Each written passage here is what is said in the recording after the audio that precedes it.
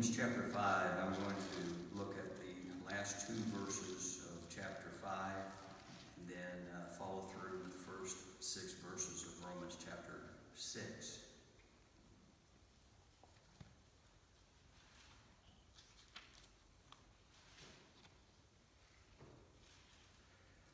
Romans chapter 5 and verse 20, the Bible says, "Moreover, the law entered, that the offense might abound. But where sin abounded, grace did much more abound. That as sin hath reigned unto death, even so might grace reign through righteousness unto eternal life, by Jesus Christ our Lord. What shall we say then? Shall we continue in sin, that grace may abound? God forbid. How shall we that are dead to sin live any longer therein? Know ye not that so many of us as were baptized into Jesus Christ were baptized into his death? Therefore we are buried with him by baptism into death, that like as Christ was raised up from the dead by the glory of the Father, even so we also should walk in newness of life. For if we have been planted together in the likeness of his death, we shall be also in the likeness of his resurrection.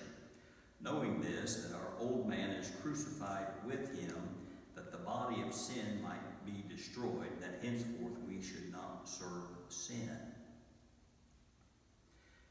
I want to speak this morning on the dangers of sin in the life of a Christian. You know, physically, I look around and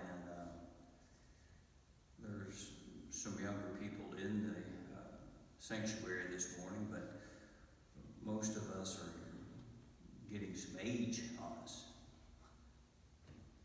Speaking to myself, you don't ever say that to a lady.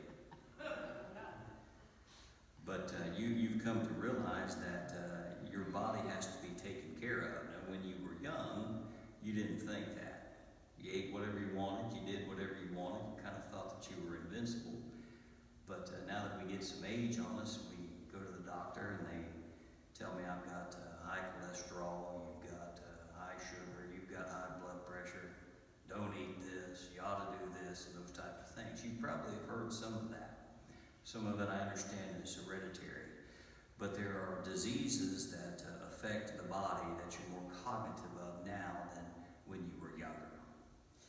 And they can be a discomfort, but they can also be deadly to the body. And you make life choices based on that. Whenever they say that you've got high sugar, then you might be able to control it, but you also say, well, I probably shouldn't eat certain things. Or you've got high blood pressure, you better take some medication for that and try to do things that are less stressful and those things. And you make a decision if you want to do that or not. Or whatever else that would pertain. Now, those are some kind of typical categories like high blood pressure, high cholesterol, high sugar. And in America, you're subject to that.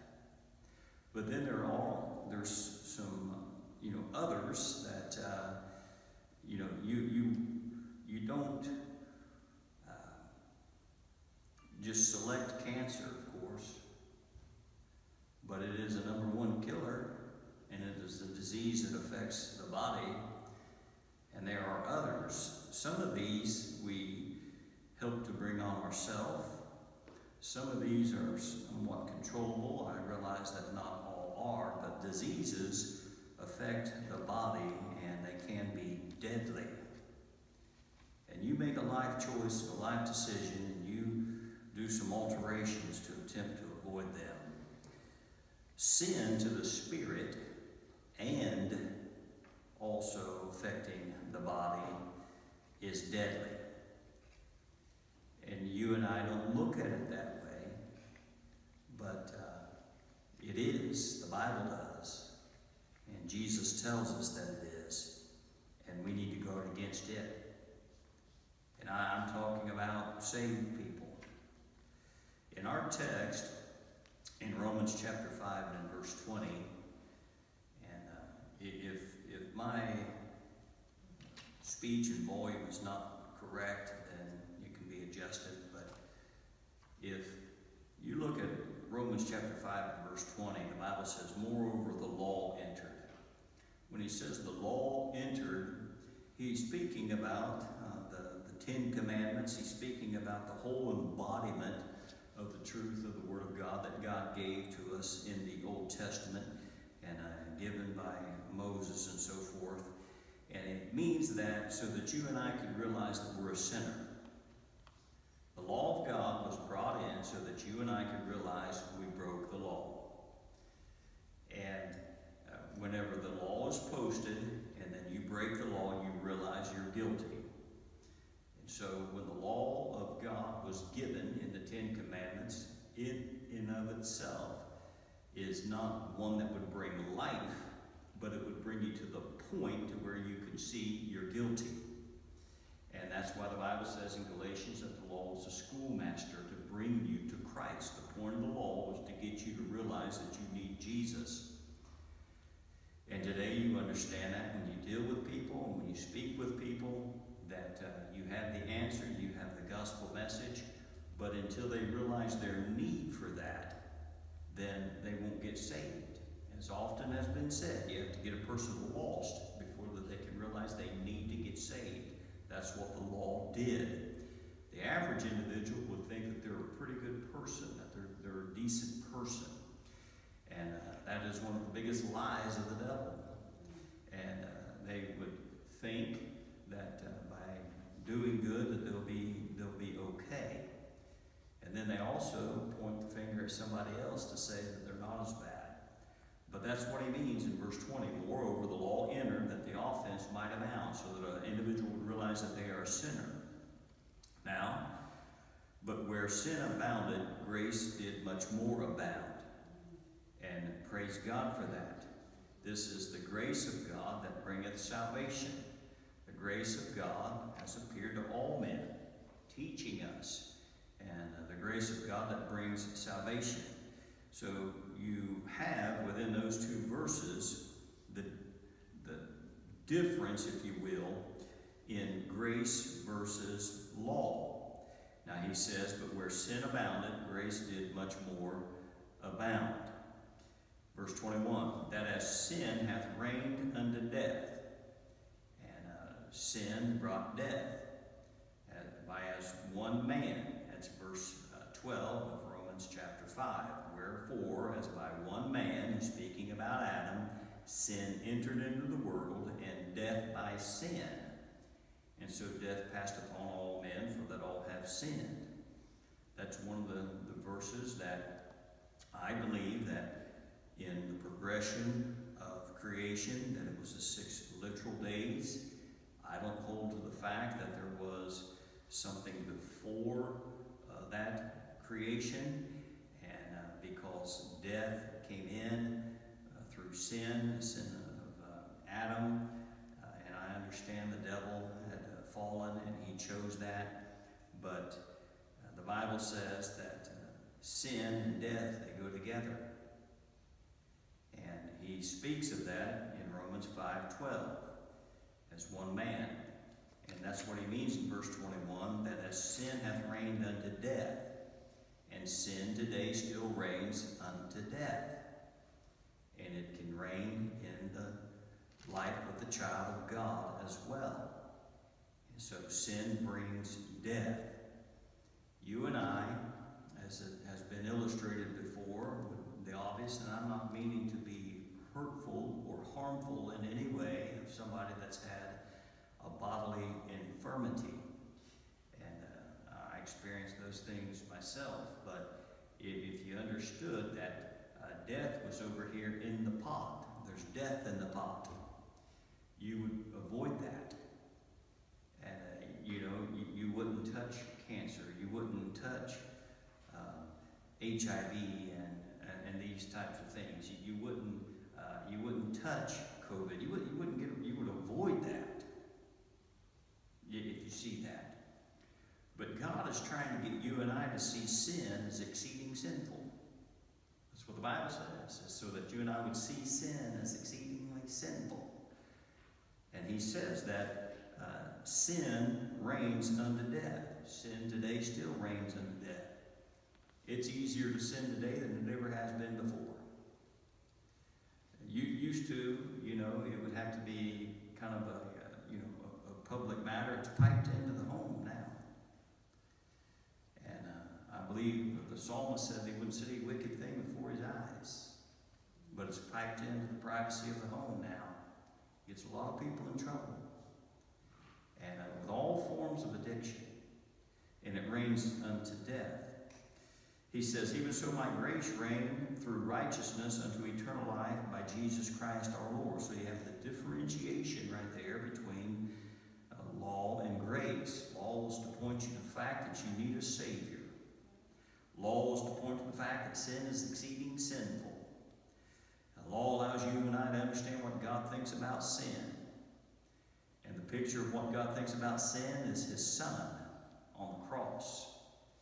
And the Lord Jesus hanging on the cross and His Father turning His back on Him because He had the sins of the world placed on Him. And that sin was my sin and your sin and the sins of the whole world. Now as you go into chapter 6, the Bible says, what shall we say then? Shall we continue in sin that grace may abound?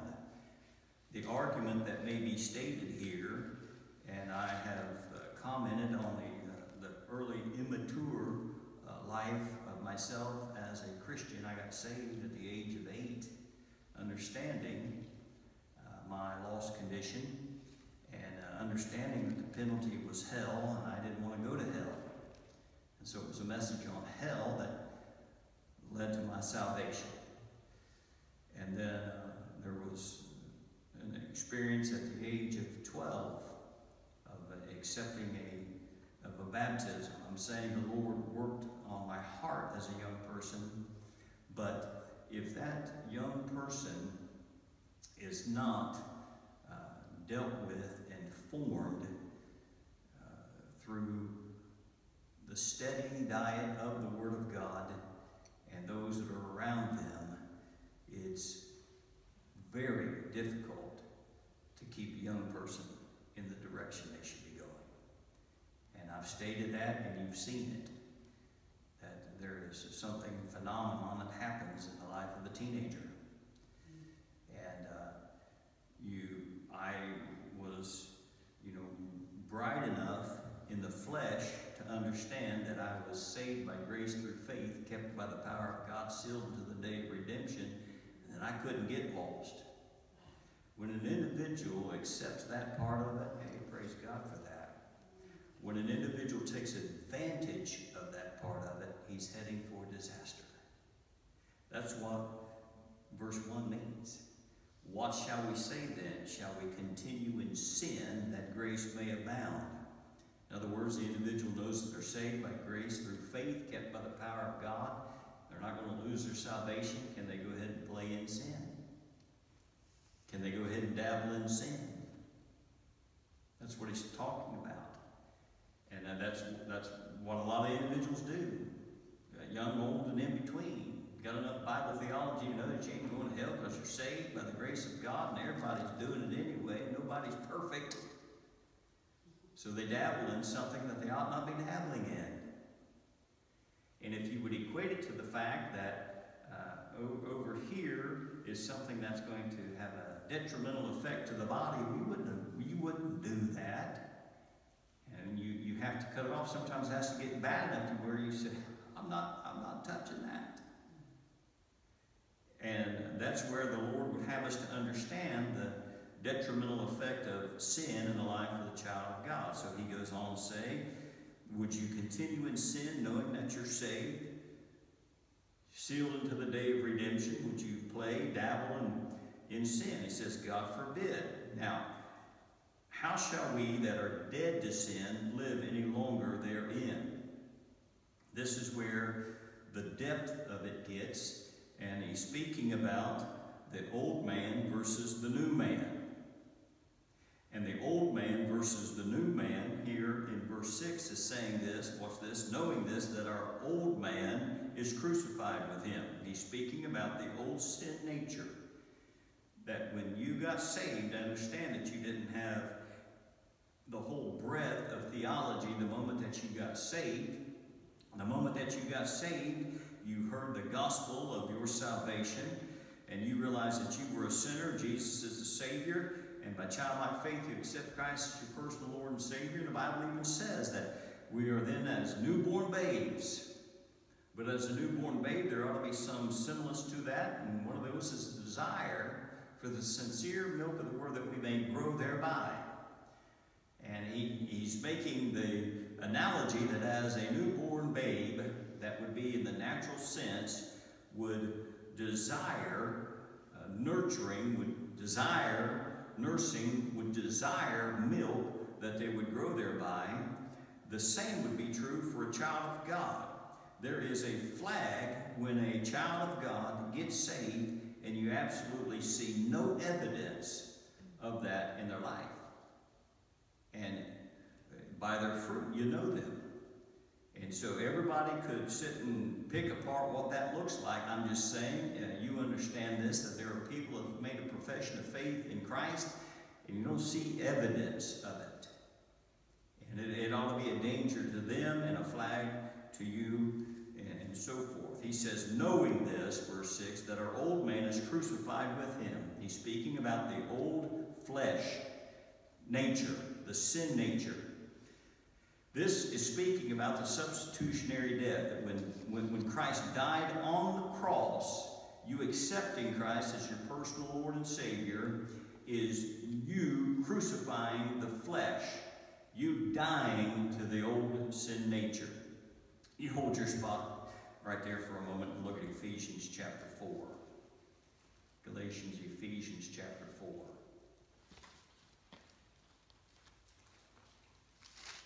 Ephesians chapter 4.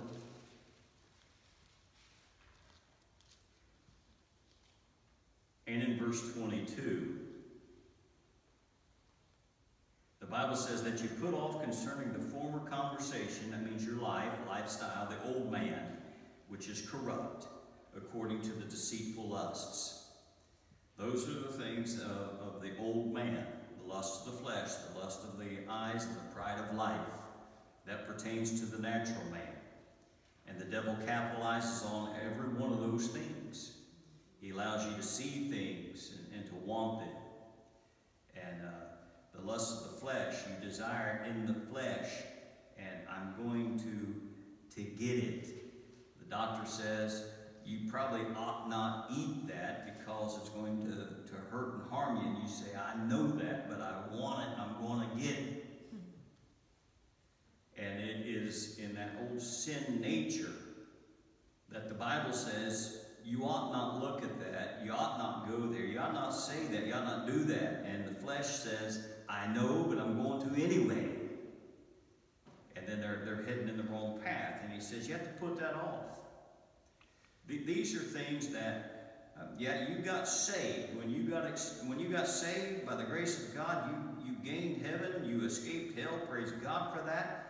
But this is the life afterward, and it's what you have to involve yourself in. He says sin's going to hurt you.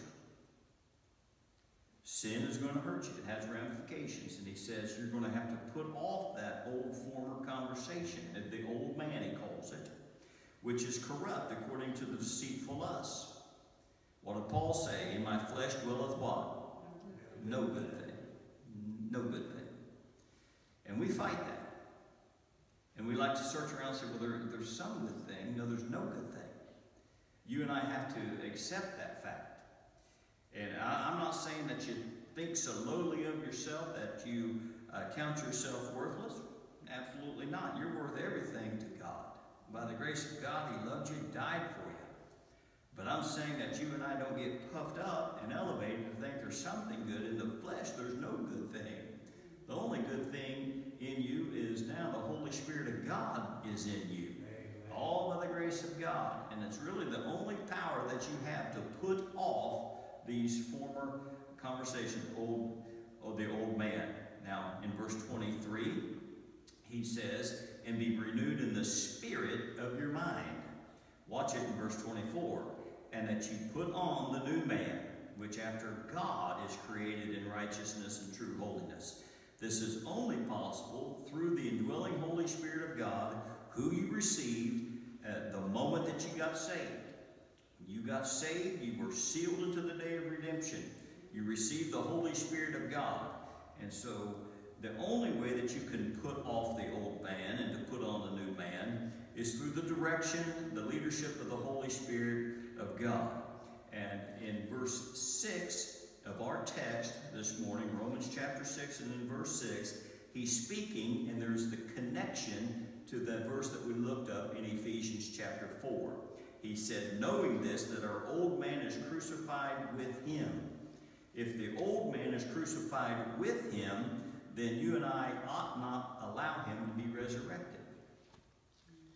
And the old man wants to resurrect every day. Every day. The old man wants to resurrect. And the devil's going to lay snares for you, lay traps for you to get the old man resurrected. And he'll do it in a multitude of ways. The Bible says in Hebrews that you lay aside the weight that does, so easily, the sin weight that does so easily beset you. And so individuals are complex. We understand that. Very complex. You were the crowning creation in the creation. After he made everything else, let us make man in our image. Male and female created he them. And so very complex. And every individual is complex. But here's the thing. Because we have a sin nature, everybody has also a besetting sin. There is a common sin. It's lust of the eyes, lust of the pride of life, lust of the flesh, pride of life. And that's the way that the devil tempted the Lord Jesus in those areas. But everybody has a besetting sin. And an individual would say, I would never be tempted by that. I wouldn't fall. How would they fall to that? But then you have one. And the devil cannot read your mind. God knows your mind. God knows your very thoughts. The devil doesn't, but he knows your actions. And he knows people. And the way that he attacks you doesn't have to change because it always works.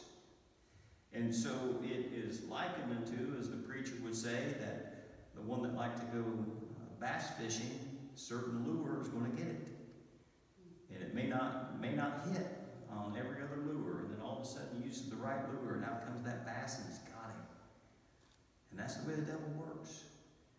And so an individual should never get caught up and say, well, I'd never do that. You have to be careful, because there's a besetting sin, and it gets you. Well, you see this old man versus the new man, but you notice this as well. If you hold your spot in Romans chapter 6, look at John 8:44. John 8:44. And when you get to John 8:44, I want you to hold that and look at Acts 13:10 as well. Acts 13:10.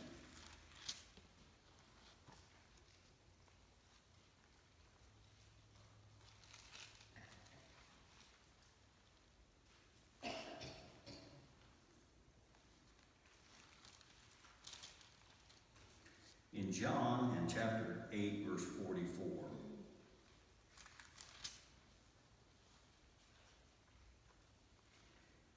the Lord Jesus is having a dialogue with a group of people, and he's speaking the truth, but they are ignoring it or not hearing it. They may hear it physically, but it's not making any difference spiritually at the moment.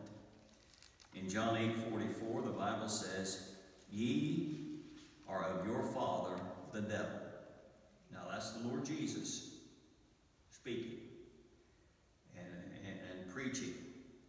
So that probably wouldn't go over real well in the congregation if he said, you're your father, the devil.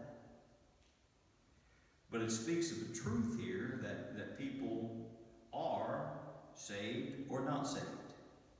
They are in their original state, old man, or they have the new nature. their father, the devil, corrupt, or they are of their father, the Lord Jesus. Now see, he says, you are of your father, the devil, and the lust of your father you will do.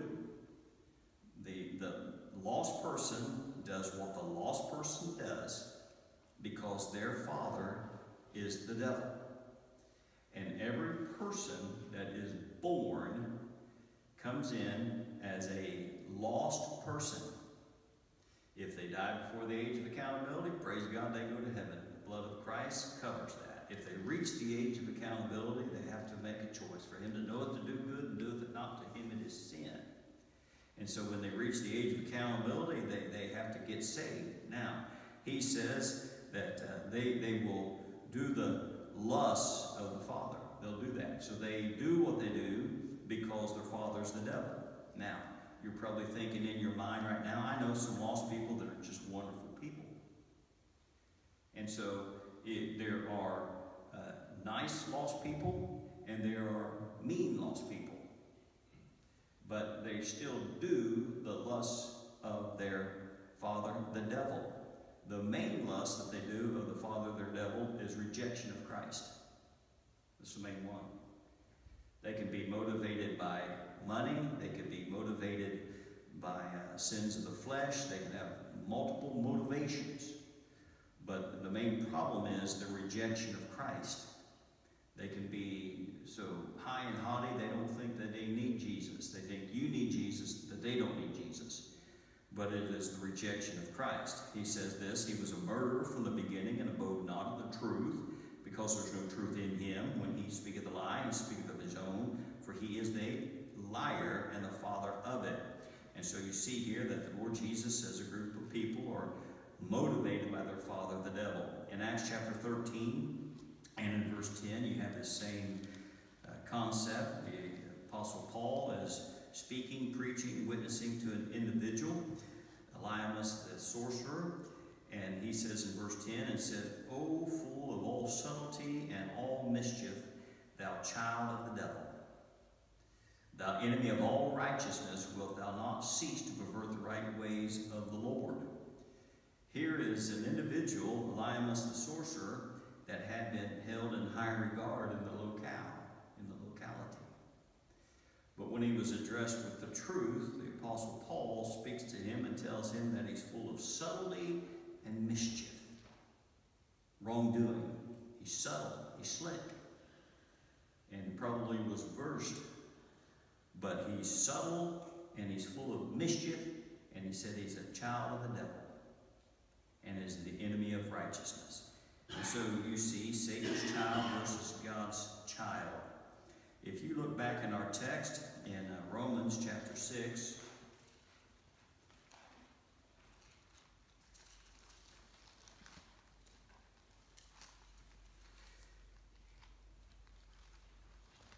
in verse 4 is where I pulled the thought, therefore we are buried with him by baptism into death, Romans 6:4, that like as Christ was raised up from the dead by the glory of the Father. The Father, he's speaking about God the Father, and he becomes your heavenly Father the moment that you get saved. Even so, we also should walk in newness of life. In verses 3 and 5, you have this thought of dying versus living. In 3, the Bible says, know ye not that so many of us, as were baptized into Jesus Christ, were baptized into his death. When he's speaking about baptized into Jesus, baptism carries with it a couple of thoughts. One is identification. And as the text would go about that they were baptized into Moses at the Red Sea, it was an identification. Those Jews were identified with Moses as the leader. Now, as type and typology would go, Moses would have been a savior to bring them out, if you will, through the Passover. It's just typology. I'm not saying he's matched to Jesus. I'm saying he led the people out of Egypt, which is out of the world, as a picture. And in typology, he was the leader that led them out. Led them over to the Red Sea. Was used of the Lord to be able to part the Red Sea. The power of God did it, instructing Moses, and the Red Red Sea parted and they went over on dry ground, and the people went after him. And then the enemy is saying to go, they were buried in that. But the Bible speaks that they were identified with Moses. If you were identified with Moses and followed Moses, you were going through. It was a difficult time. There was difficulties. There was murmuring. There was griping. There was complaining. But they were identified with Moses, and he got them to the other side. He took him up to Canaan land. Joshua took them in. But here, when he says that you were baptized into Jesus Christ, is speaking about when you got saved. When you got saved, you were placed in the Lord Jesus Christ. You're safe in Christ. He's a picture of the ark. You're safe in Christ. You were placed in Christ Jesus. The Bible verse most commonly used for that is, if any man be in Christ, he's a new creature. So you're placed in Christ when you got saved. That's a theological truth. You're in Christ, and Christ is in you. But he's also speaking about the fact, and that's an identification, that there is this planting of baptism that is an outward manifestation of that inward work of grace, that when an individual gets saved, they should follow through with believer's baptism. It's certainly not the water that puts you in Christ or that gets you saved. You're saved by the blood. Amen. But water baptism is first step of obedience, and it is a picture of the gospel, so that when you go under the water, and it's a picture of death, you're rising to newness of life in Christ, that you should walk therein. And so that's what he's speaking about. You get saved, you're in Christ. When you get baptized, yes, it's joining a local church, and it's a picture of the gospel, is what he's saying. And he says that in verse 6, that knowing this, that the old man is crucified with him. Now, I'm speaking this morning, and this won't be finished today. I understand that it's an ongoing lesson, but I'm speaking this morning about the dangers of sin in the life of a Christian. The dangers of sin in the life of the Christian. Tonight, this local church will observe the Lord's Supper, and every member should be present. And it's a solemn event, and you are to partake of it as often as you do this. It's a memorial service, and Christians ought to partake. They ought to be here. Visitors are welcome to hear the preaching and teaching of the Word of God, but the membership partakes of the Lord's Supper, and it is a memorial of what Christ did for you. And it is a recognition. There is a time of examination. Remember that they said, Lord, is it I? Lord, is it I? When the Lord Jesus spoke to them that night and said, as he looked around and said, one of you will betray me this evening. And they said, Lord, is it I? And the lesson there is simply for you and I to say, the Lord has got that in there. Then how does that apply to me? It applies to every one of us within the realm of sin, within the realm of a besetting sin, to say, what would it take that I would betray Jesus? And some would say, I absolutely love Jesus. I would never, like a Peter, though everyone would betray you, yet not I. And Jesus would say, in paraphrase now, Peter, in his case, it happened right away. A lot of times we read the passages, we read the scriptures, and we get that, but sometimes it's later on down the road. And we wind up in left field. We have betrayed Jesus, and then later on we read that verse, and it's like, what happened? It's because of the dangers of sin in the life of a Christian. So, I've only really got started, but I'm going to leave us with a few thoughts in a few moments that I have left. I want you to look at Psalm 101. Psalm 101.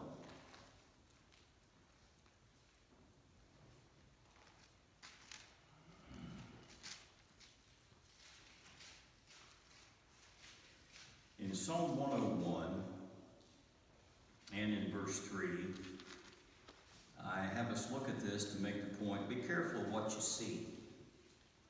Psalm 101, verse 3, the Bible says, I will set no wicked thing before mine eyes.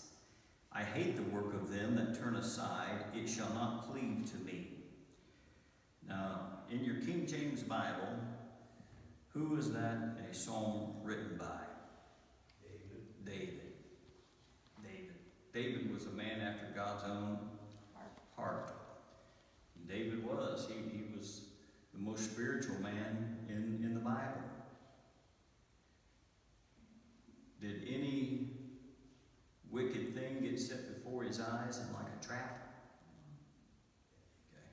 Sure. All right. Now, the individual was probably not wicked, although I've instructed ladies, it's good to keep your clothes on in public. You say, well, dirty old man shouldn't look. Ladies, you ought to keep your clothes on in public. It'll help everybody. Probably shouldn't be out bathing. It's my backyard. Probably shouldn't do that. It'd probably help everybody if you didn't. But it's not addressing the fact that you necessarily, well, she was wicked. Yeah, but he had already known, set no wicked thing before my eyes. Let me ask you this. If everybody, has a besetting sin, and we're all human and all that thing, and I know that they had more than one wife back in that time, but it was not the perfect plan of God from the beginning. Not the perfect plan of God from the beginning. When you go through your wedding vows, there is the leaving and cleaving, and there was a husband and a wife, and therefore shall man leave his mother and father, and they shall be one.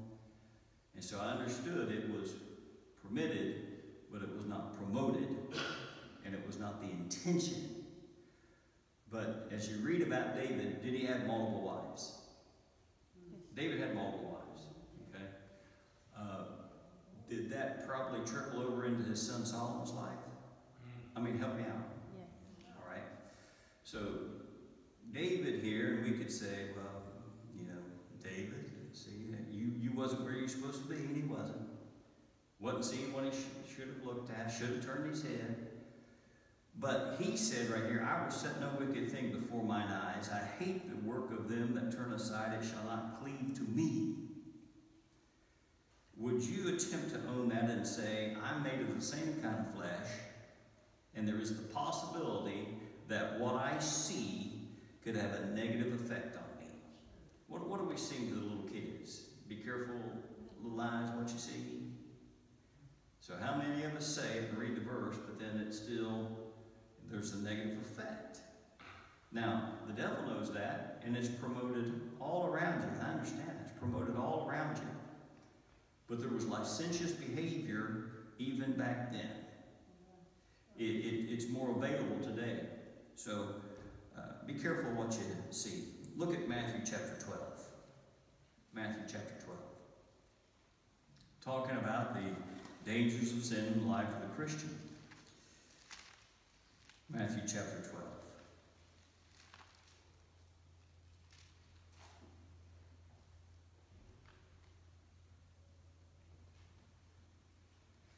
In verse 35 and 36, be careful what you say. Matthew chapter 12, verse 35, a good man out of the good treasure of the heart bringeth forth good things, and an evil man out of the evil treasure bringeth forth evil things. Watch it, verse 36. But I say unto you that every idle word that men shall speak, they shall give an account thereof in the day of judgment. Boy, I've got some repenting to do. If you be honest, you do too. Every idle word, that means those that don't help, they hinder. Those that mean they don't bless, they curse.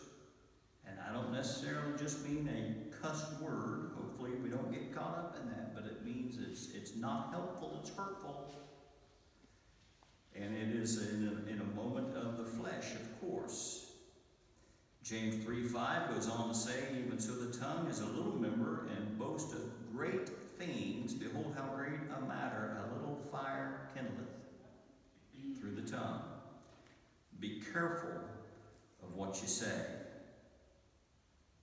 Here's another one. Go to Isaiah 31.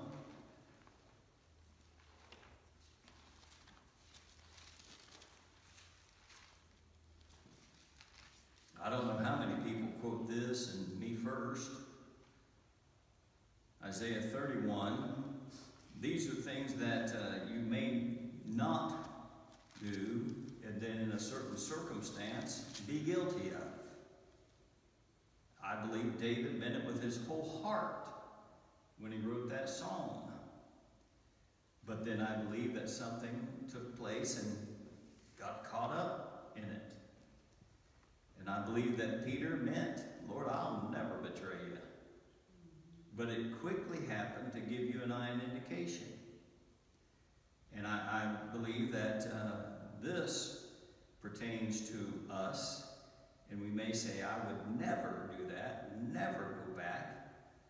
But you have to remember the verse and be guarded against it. Be careful where you go. I said, be careful what you see. Don't set any wicked thing before your eyes. Be careful what you say. Every idle word you'll give an account for of in the day of judgment. It's for Christians at the Bema seat. Be careful where you go. In Isaiah 31:1, the Bible says, woe to them that go down to Egypt for help. Woe to them that go down to Egypt for help and stay on horses and trust in chariots because they are many, and in horsemen because they're very strong, but they look not unto the Holy One of Israel, neither seek the Lord. This is an individual that says, I've been praying, and I'm not getting any help, so I'm going to the world for my help. And they may not say it like that bluntly, but they get to saying, you know, I've read my Bible and done what the Bible says, and I've been faithful to church and these types of things, and this isn't working for me, so I'm going to go back to the world a little bit. I'll keep a foot in the church, but I'm going to seek the world for other things.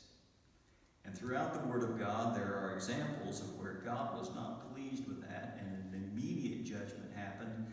Moreover, in our day of grace, it's more long-term usually, that the negative effect comes, and you'll see it in your life, and then in the life of those that are around you. I'm out of time. I want to look at one more. James 4:17. Be careful what you do. I said these are the dangers of sin in life for the Christian. Be careful what you see. Be careful what you say. Be careful where you go. James 4:17, of course, says be careful what you do. James 4:17.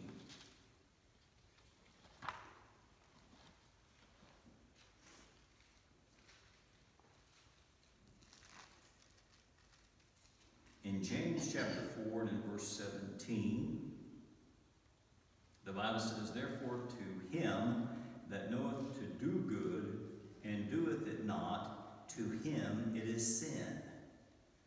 And I've told you, I used to kind of scratch my head a little bit about that well, it's sin to everybody, but it means it's laid to your account.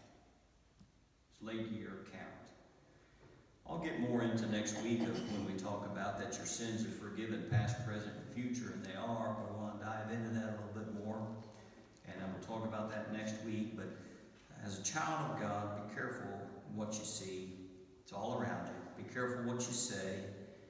Be careful where you go, and be careful of what you do. Lord being our helper, we can do that through the Holy Spirit of God. Dear Heavenly Father, we thank you, dear Lord, for the Word of God, the truth that is contained therein. Help us, dear Lord, to put off the old man, put on the new man, after righteousness in Lord Jesus Christ. Help us in the service that follows. Please bring people safe to church, and if somebody comes in lost, that they would get saved, and the saint would be encouraged. We ask it in Jesus' name and for his sake.